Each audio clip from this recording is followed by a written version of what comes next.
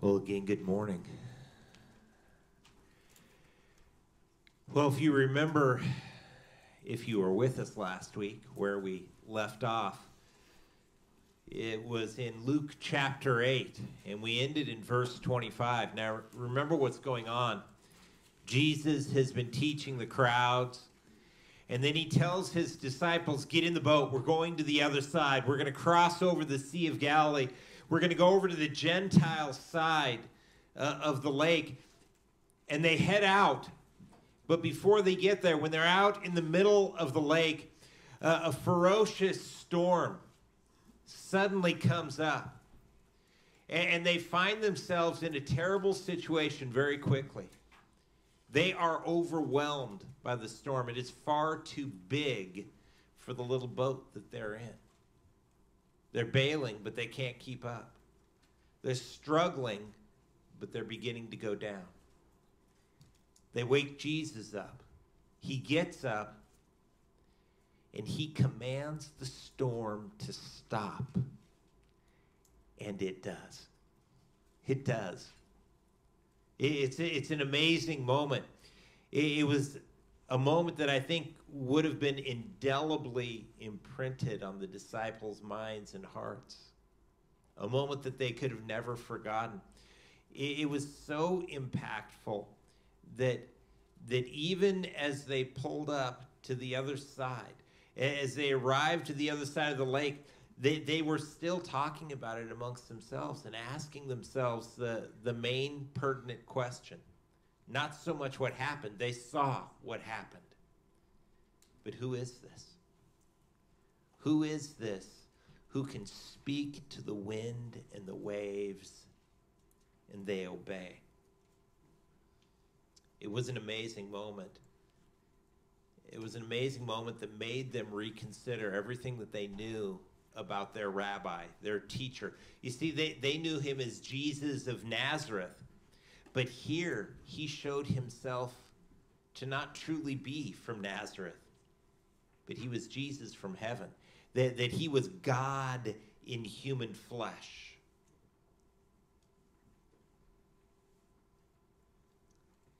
And it says they are pondering this,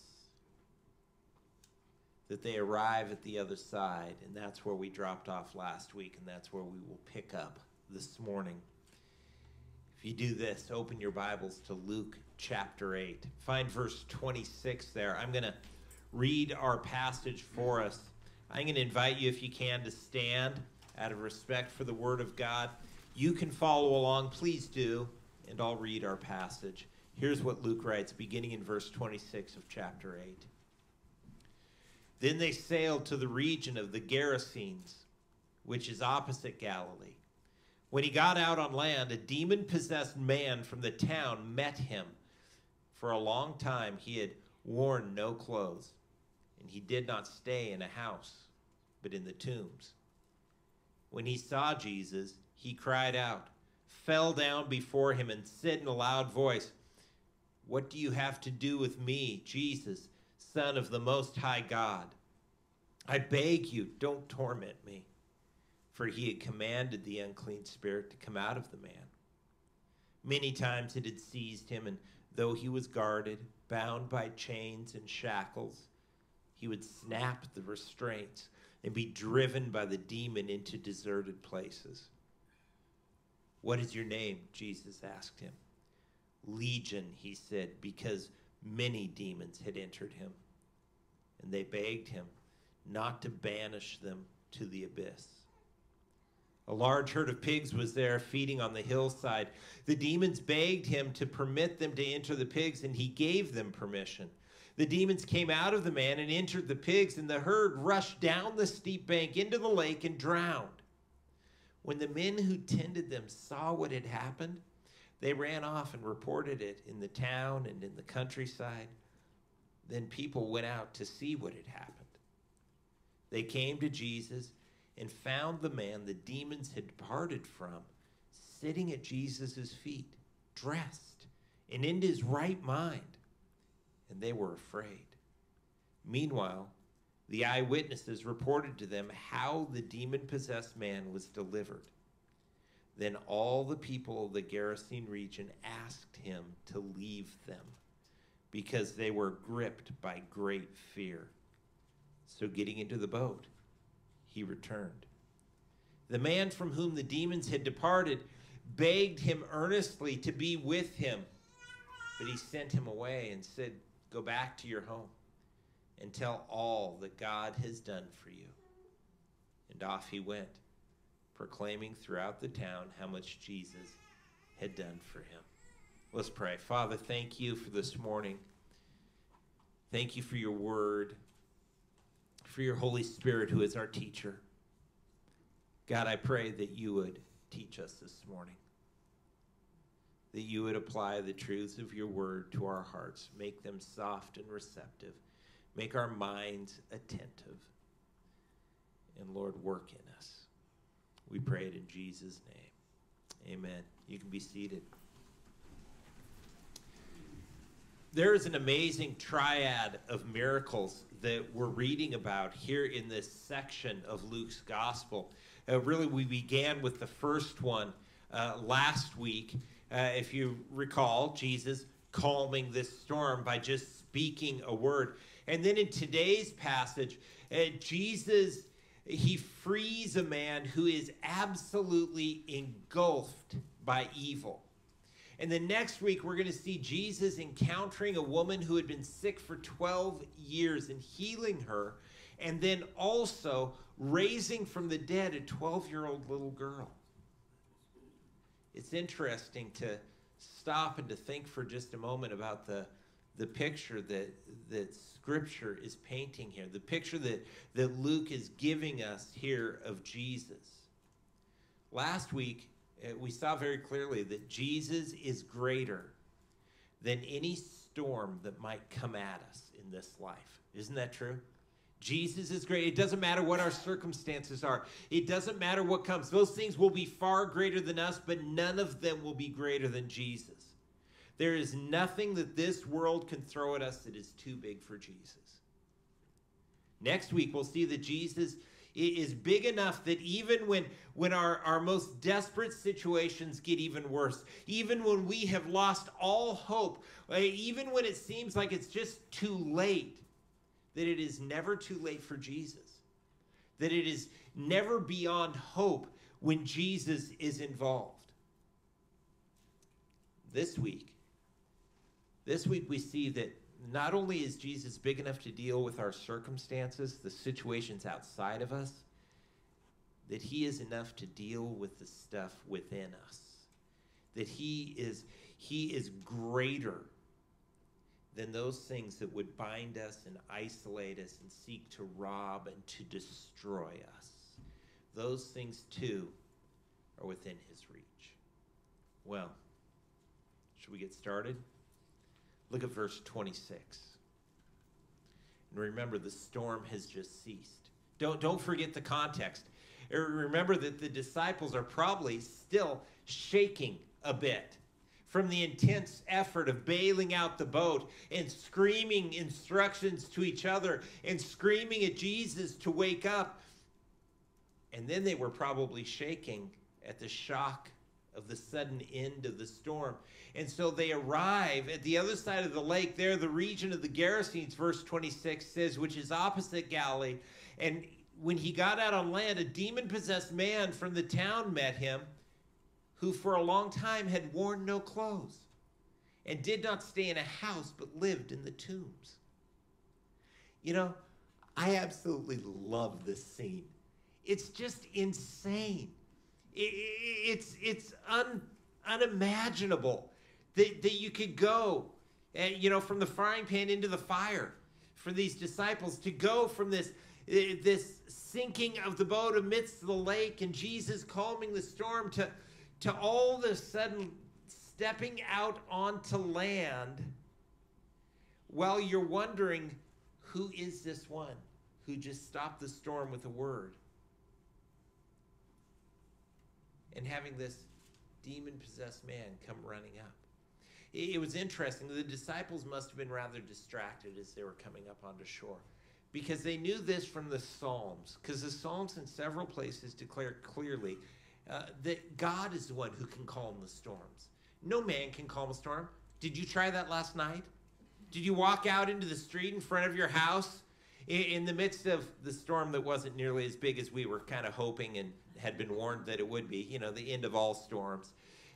But they would never do that to boost ratings, just tell us that it was going to be worse. But so, here comes the storm. Did you walk out into the street in front of your house and command it to stop with a word? You would have gotten very wet, huh? Maybe hit by lightning. But that would have been about it. Nothing would have happened, and yet, because you're not God. And yet Jesus speaks to the storm. The Psalms say this, Psalm 89:9, you rule the raging sea. When its waves surge, you still them. The psalmist speaking of God himself. And so here are the disciples. They're processing all this. They're thinking about the fact that Jesus had just done what could not be done, that he had stopped the storm with a word. And so they're asking the question, who is this? Apparently they didn't know. So God sent them the answer. And so just as they're stepping out onto dry ground, they're probably kissing the sand, happy to be off the water, when a demon-possessed naked man comes charging up to them. Actually, Matthew tells us there were two of them. Luke tells us they were naked. And Mark tells us they came running up and threw themselves in front of them. That'd be terrifying in and of itself. Though, this account really isn't focused on the disciples and what they experienced, nor is it even completely focused upon this man or these men and what they experienced. But really, the focus of this passage is on Jesus. It's on Jesus. Jesus was enough to stop the storm. And just like the storm was too much for the boat, the storm was too much for the disciples, so too the evil that these men had encountered, it was too much for them. It had utterly overwhelmed them. They were no match for it. They had been conquered by it. Look at what it says about this man's life. And think about this in the context that this was a real person who at one point had a family and a job and a house, but now, for a long time, he had worn no clothes. That can have an adverse impact upon your employment situation when you refuse to wear clothes anymore. It can harm your family relationships when you choose to live amongst the tombs instead of amongst the living.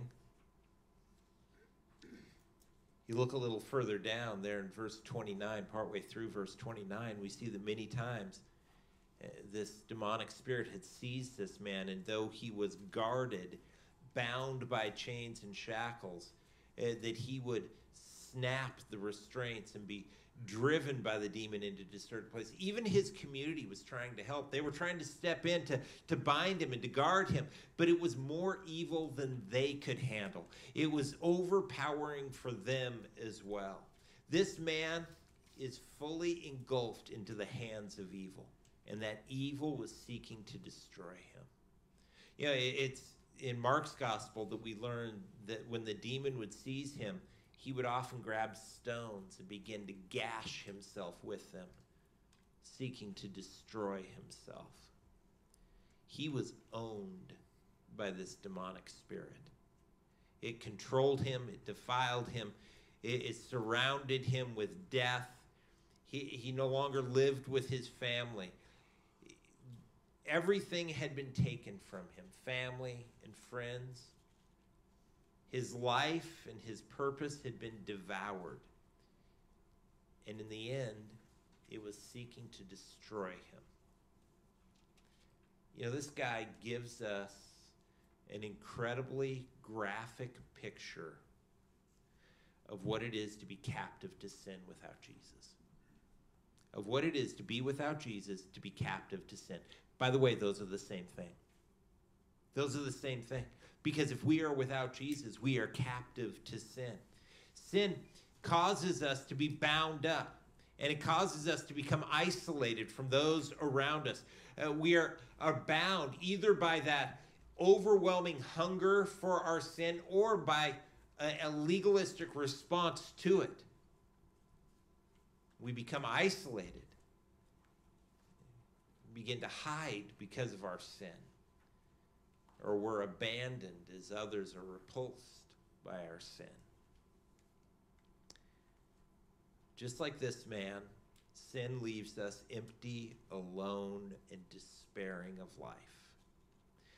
That, by the way, is what the enemy wants for each and every one of us. In John chapter 10, there Jesus describes what the enemy's plan is for humanity. Jesus says this in John 10:10. He refers to Satan as the thief. The thief comes only to steal and kill and destroy. That's his plan. That is what the enemy desires for us. But Jesus has a very different plan for us. He wants something very different from us. Jesus goes on to say, but I came so that you might have life and have it abundantly. To have a full life. To have an abundant life.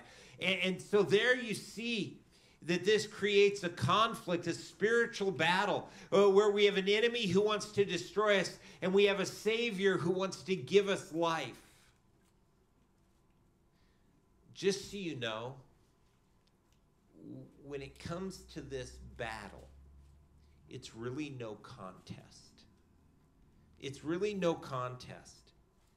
It's never a question of who is stronger or who is more powerful. Jesus is. God is. Always, every time. In fact, the only way that the enemy can ever win is when one of us chooses to refuse Jesus.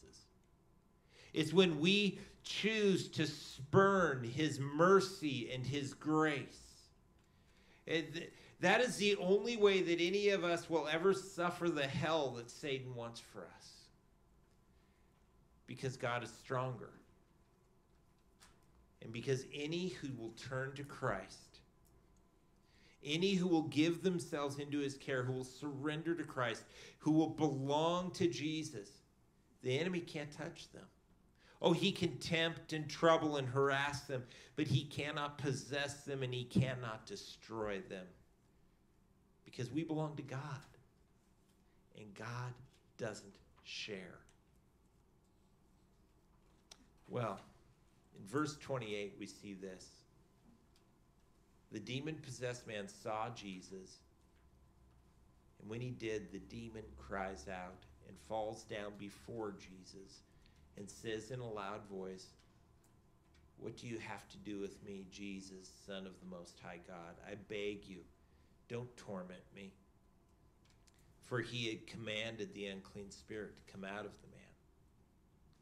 So, notice two dynamics here. Notice, first of all, remember the disciples getting out of the boat, asking, who is this then who can stop the storm with a word? And God sends them the answer through a couple of naked demon-possessed guys who let them know that this is Jesus, the Son of the Most High God.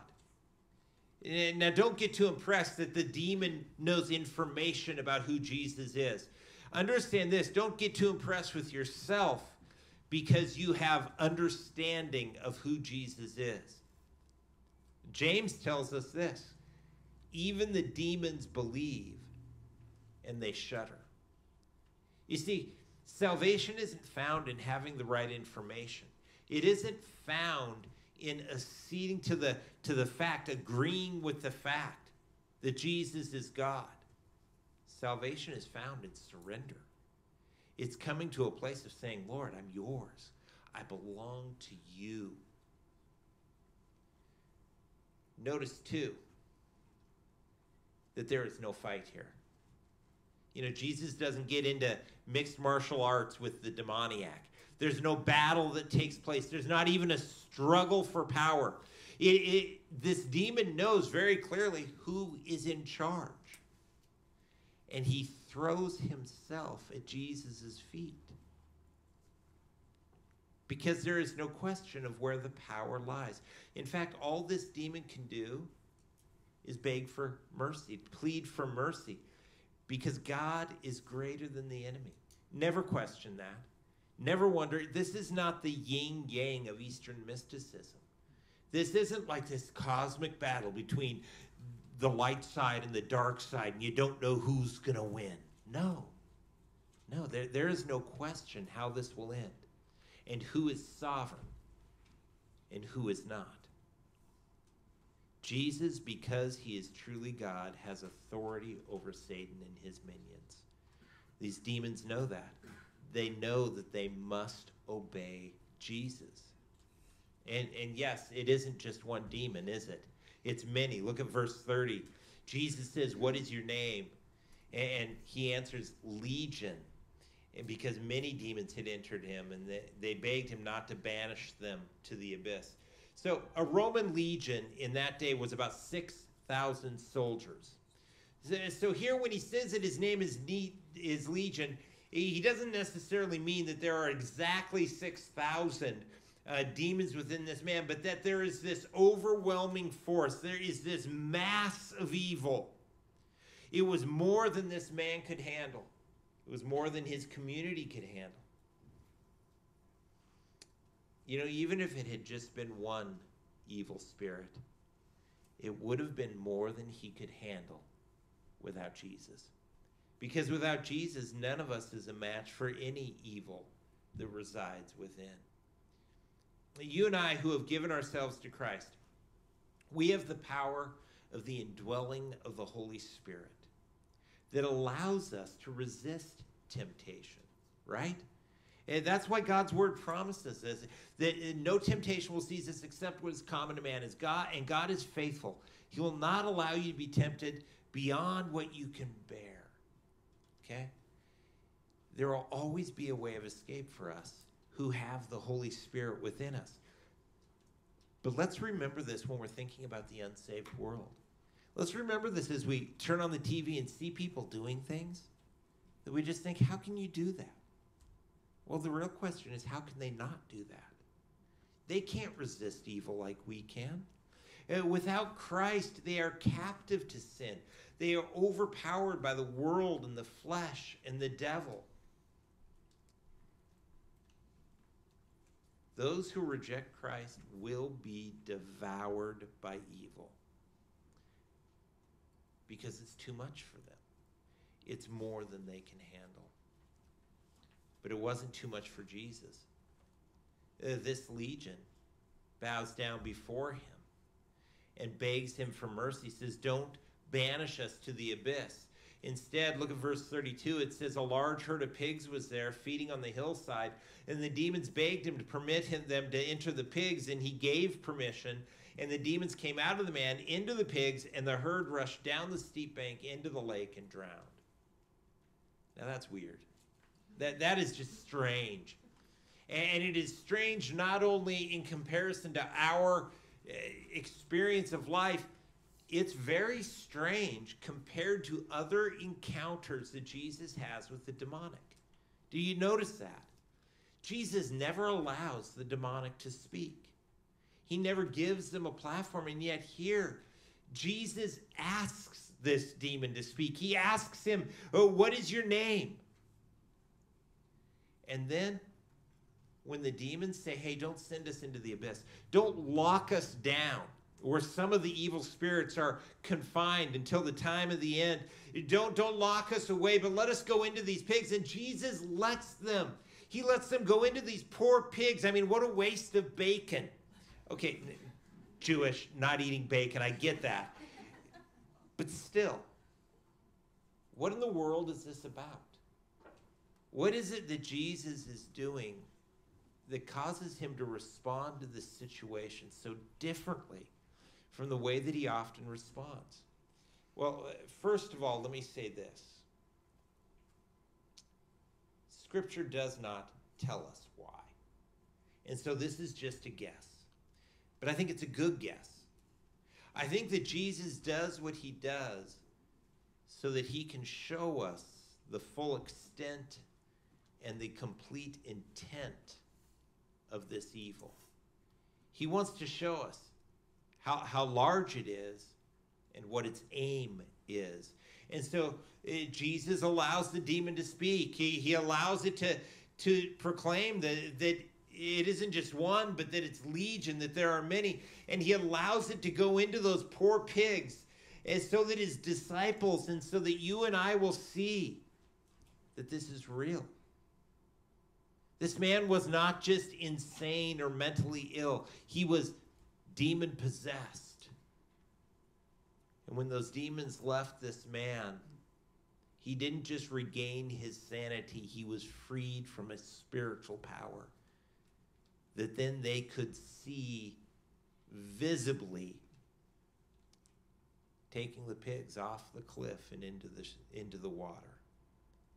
Jesus allowed these pigs to perish to show that evil is real, and to show us very starkly, very clearly, what the intentions of the enemy are towards us. Because you see, the enemy's aim is always to destroy us. Sin always leads to death. The enemy always pulls us towards sin. He always pushes us towards sin. He is always seeking to tempt us to sin, because sin goes to death. And that's what James tells us, right? James chapter 1. Remember, James says this. He says, each person is tempted when he is drawn away and enticed by his own evil desire. And then after desire has conceived, it gives birth to sin. And when sin is fully grown, it gives birth to death. And then James says this, don't be deceived. Because we so often are. We believe the advertisements, don't we? You know, you see some ad for something, and so you order one, and then it doesn't work like it did on the commercial. What a shocker, huh? What a surprise that, you know, you buy this miracle product, and it turns out to not be so much of a miracle. We buy that same line from the enemy. The enemy comes along and he says, hey, listen, God's just trying to keep this good thing from you. You can go this way. You can do this. It won't really be harmful to you. You can involve yourself in this. I mean, it's not as bad as God makes it out to be. And we believe the advertisement. But every time, he is seeking to move us to death. That's the progression. That's what James says. It goes from temptation to sin and eventually to death, because that is what he wants. He wants to destroy us. Sin always progresses. It always grows. And eventually, it always ends in death. Thankfully, though, that isn't our only option, right? We have the Holy Spirit within us. We have been saved. We have been washed. We have been cleansed. And so as Paul reminds us in Romans chapter 6, the wages of sin is death. That's where that goes. But there's another road that we can take. There's the free gift of God, which is eternal life in Christ Jesus our Lord. And that's what this man chose. Even this demon-possessed man who could not resist evil on his own. He could not deal with these demons on his own, yet he could choose Jesus. He ran to Jesus. He ran to Jesus. That's what we all should do, right? If you haven't run to Jesus and fallen at his feet, you've got to. You've got to. This enemy is more than you can handle, and he will destroy you in the end. But you can turn to Jesus. You can always turn to Jesus. Not because there's something great about you, but because there's something great about Jesus. His power is real. It isn't just some sort of theological mythology that we buy into, some sort of spiritualized feel-goodism that, we turn to Jesus and then it's all just, we delusionally happy. No, there is real power. There is real power in Christ that can free us from sin, that can free us and heal us of the brokenness that we so often walk in. Jesus' power is real, and it makes a difference in the reality of life. He can free us from anything. He can break the chains that the enemy has bound us with. This isn't religious myth. This is reality. Jesus says it this way in John 8:36.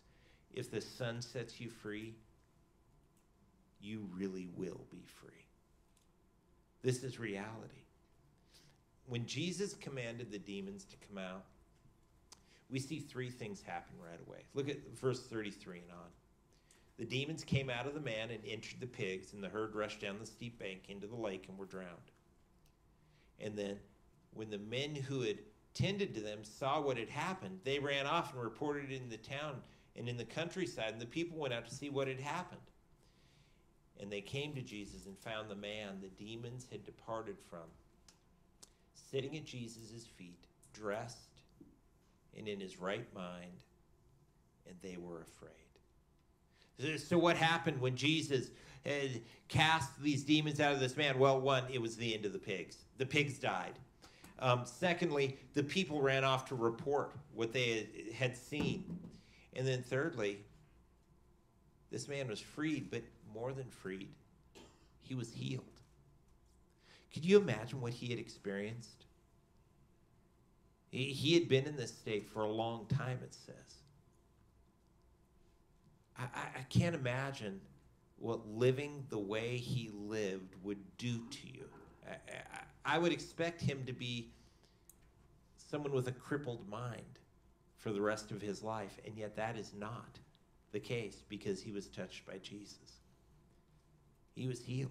He was restored completely at peace, clothed, and in his right mind. Because Jesus wanted for this man to have life and to have it abundantly. Oh, the enemy wanted to destroy him. And that's what Jesus wanted to reveal. That's why he let it roll out the way that it did. He wanted to show the enemy's evil intent, and he wanted to show his power not only to set this man free, but to restore him completely.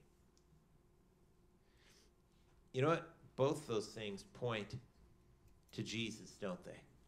To his power, to his divine power.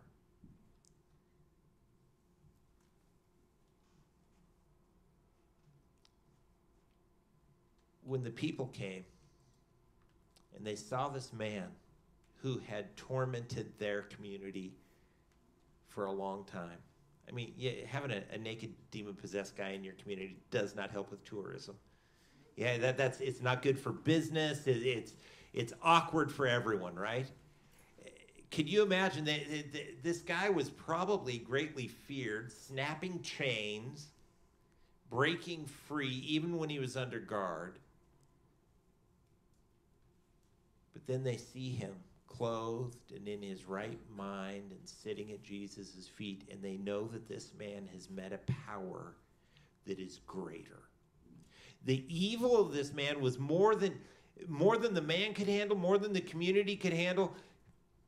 But the power of Jesus was more than that evil could handle. And so these people, there was some discernment there. They understood that really we don't need to worry about the formerly demon-possessed man because there is a power bigger than him. What we really need to worry about is that bigger power. And they looked at Jesus and thought, man, get out of here. Because you are too powerful for us to feel safe. You know, if you're not going to submit to Jesus, he is not safe to be around. That's just truth. Because he is King of Kings and Lord of Lords. He is God Almighty. And he is the ultimate judge of all of mankind. And if you are not going to submit to him, he is not safe to be around. And I think they got that. And so they asked Jesus, go away. We don't want you here anymore. Verse 36, the eyewitnesses reported how the demon-possessed man had been delivered, and all the people of the Gerasene region asked him, that is Jesus, to leave them because they were gripped by great fear. So, getting into the boat, he returned. It's about Jesus. It's all about Jesus.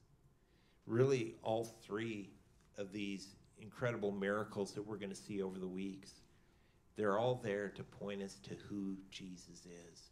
That Jesus is the one we need to turn to. It's not about the storm. It's not even about the man being freed from the spirits. It isn't this thing of, hey, every storm you get into, man, you just ask Jesus. He'll just say the word and calm it. I don't know about you. Jesus does not calm all my storms. Okay? There are a lot of times I call something a storm, and he does not bother to calm it. You know, sometimes he'll calm me instead. It isn't about the storm, but it's about who he is. It's about communicating to us that he is the one that we have to turn to. He is the one that we need to look to. So Jesus leaves, and his newest disciple begs to go with him. Look at verse 38. The man from whom the demons departed begged him earnestly to be with him. But he sent him away and said, go back to your home. Tell all that God has done for you. And off he went, proclaiming throughout the town how much Jesus had done for him. Isn't that weird again? What a strange account this is. Jesus says yes to the demons who want to go into the piggies. Okay? Jesus says yes to the crowd who wants him to leave. But the new believer who's asking for the best thing he could ask for, to be with Jesus, to him, Jesus says no. Wow. This is such a strange thing. You look at this and think, but why? Why do you respond like this, Jesus? Why can't this guy go with you? Well, think about this. The demons, they were useless. The unbelievers, they weren't willing to be used. But this new believer,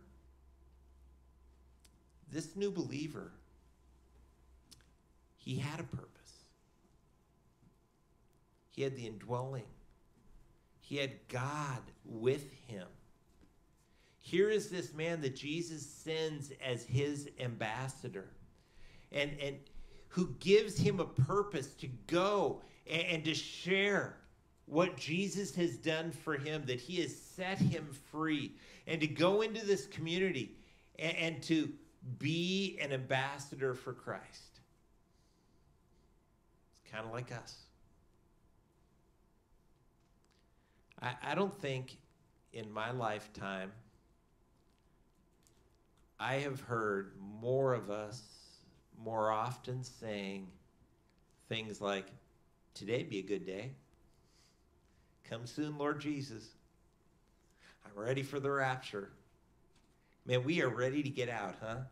I mean, if you had to pack a suitcase for the rapture, we'd all be carrying little suitcases with us. It's like, ready. I'm ready. Let's get out of here. This place is getting bad. And yet here we are. And I don't know when he will come for us, but until he does, instead of packing our bags, we need to go and to tell everyone who will listen what it is that he has done for us, and be his ambassadors in this place. Because he's the one they need to turn to. He is the only one that can rescue them. You look at the news and everything that's going on, and I don't care what the news story is, the answer is Jesus. What they need is Jesus. It's the only thing that can save us, and it's the only thing that can save this world. Let's be his ambassadors. Let's point this world to Jesus. Let's pray. Father, I thank you for your word. I thank you for the opportunity to be together and to have you speak to us. And Lord, I pray that you would take the things that we have looked at this morning, and Lord, that you would apply them to our hearts and to our lives. God, I pray that as we come out from this time, that we would know that we have heard from you, that you have taught us, and Lord, even more than that, that you have assigned a task to us. I pray that we would see more clearly what our job is of pointing to the Savior. God, that we would occupy until you come. that we would be all here and completely focused on representing you while we are. Keep our eyes on you, Lord.